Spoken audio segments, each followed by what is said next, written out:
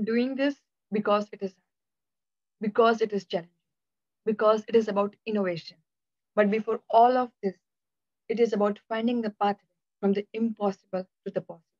And that is what AKA is. I had this vision to become a space architect ever since I was just 13 years old. It all started with this NASA Space Academy in the year of 2010 at Huntsville, Alabama.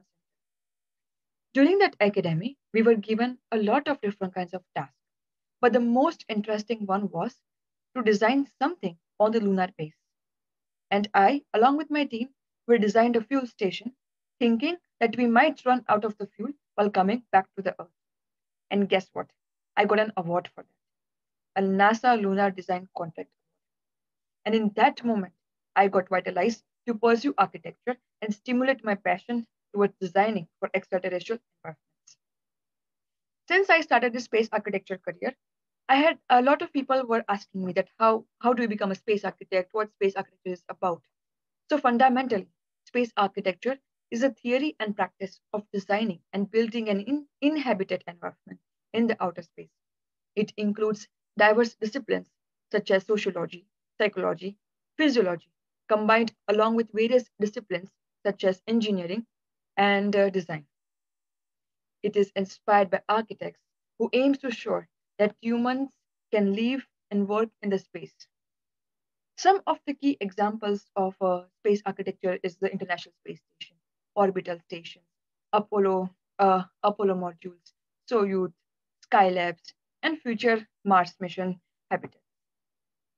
And all of this space architecture started from the ideas of people traveling to space. And all of this were first published in a science fiction called From the Earth to the Moon by Jules Verne in 1865. And in that story, several details of the mission, for example, crew of the spacecraft dimensions, flight alongside, all of this had a very striking similarity to that of the Apollo moon landing. Space architecture is also a part of space research. And why do we need to do space research? Is because it also supports UN sustainable goals. UN has 18 sustainable goals for 2030. And some of them include life on the land, life below water, affordable and clean energy, responsible consumption and production, clean water and sanitization, quality education, and also the climate action. And all of this is very crucial to advance our space technology. Recently, there has been a lot of innovation into artificial intelligence. But before I move on to that, let me tell you what is artificial intelligence. It is an intelligence that is shown by machines. The intelligence is coded by human beings to replicate the way our brain works, so that machines can provide smart solutions of complicated problems in few clicks. AI in today's world is used everywhere, be it your Alexa or digital advertisements, recommended videos on YouTube, or playing chess. So, how this technology is developing? To understand how AI is used in space architecture, we must understand how computational tools have penetrated the architecture field. The first computational tool that came into effect was a 2D drafting software, for example, Autodesk AutoCAD. And a lot of various disciplines such as architects, engineers were using AutoCAD, even mechanical engineers, and even aircraft engineers. And then after a few decades, we developed a software to create and view 3D models. For example, Revit, SketchUp. And now we have Rhino, Grasshopper, the more advanced 3D modeling software. We also have 4D and 5D and 6D and 7D beam technology coming up. Today, we also started using beam workflow, which is used in maximum architecture projects nowadays. We developed softwares that can take algorithms scripted by us and create a parametric model.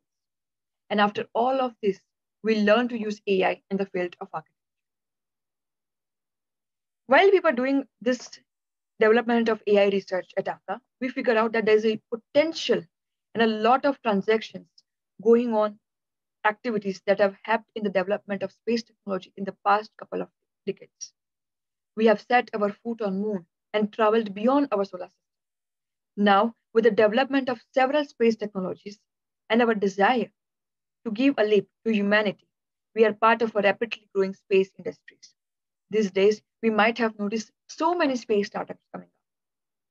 And also today, AI is being used in 3D printers, system developing, software fault detectors have already been made its place in space industry. It's quite important for us to understand how we can effectively use AI in space industries as a tool and look for scopes of using AI in space architecture. At ARCA, we are trying to integrate the most latest technology into our projects. And one such project is the Ares. Now, as the space industries are booming, we are building a Martian habitat for the astronauts who are going to visit Mars and also lunar base. We are in a way to conduct the Martian habitat called Ares and do an analog mission in the Iceland in the next year. Ares is designed and developed by space architects and system engineers, including myself, from across the globe. It is currently in the review and development stage that is guided by renowned university professors. In space habitats, the challenge lies in the innovation and development of new technologies in collaboration with architects and engineers. We're harnessing the power of AI in the project at several stages of development, from mission architecture phase to the execution phase. We're trying to achieve the most efficient and feasible combination by training the computer from the past mission transformation and information available to us. On the other hand, informed development phase with the consideration of several factors like net habitable volume, design efficiency, zero energy design, zero gravity design, or reduced gravity design, we are using to choose the materials that are to be used. There are several softwares these days, for example, Finch, Lunchbox, Grasshopper, that helps us to design development and are quite popular in the field of architectural design. Now, I would like to show you a very interesting ongoing project at ACA, where we are integrating AI. And let me share my screen. So this is the Ares deployable analog habitat. And this is the mission that we are planning on to conduct next year in the Iceland. Ares is a deployable origami habitat designed to fit in SpaceX Starship in a folded stage and later to be deployed by the crew while landing on the planetary surface. At ARCA, as I mentioned earlier, we are aiming to integrate the emerging technologies and push forward the design, not only in terms of technology, but also make it more cost efficient. Because when we have more cost efficient missions, we can perform it over and over again. We are also harnessing the power of AI. And this is how our Ares project at this stage, at the conceptual stage, looks like.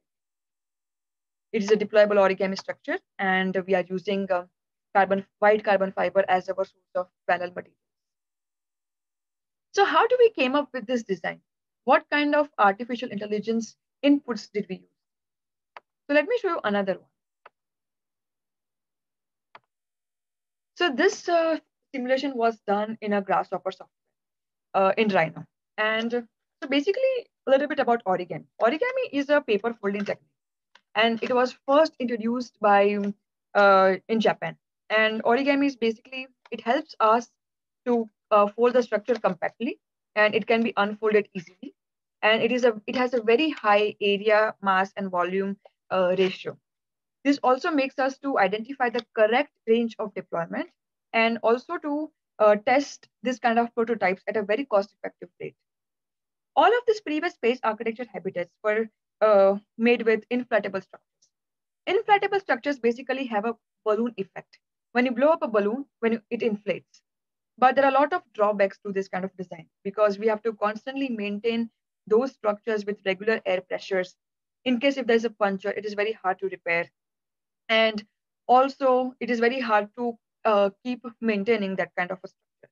So we came up with an alternative called origami structures. And this is how we have this simulation. We tested our origami design. So when you change some coordinates, when you increase or decrease certain coordinates, it automatically reflects on the overall design.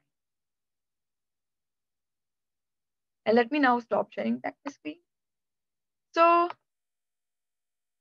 after all of this time, after a severe 2 years of research, we came to conclusion that there is a huge potential of AI to redefine the existing technology and create the best technology, which is beyond our imagination.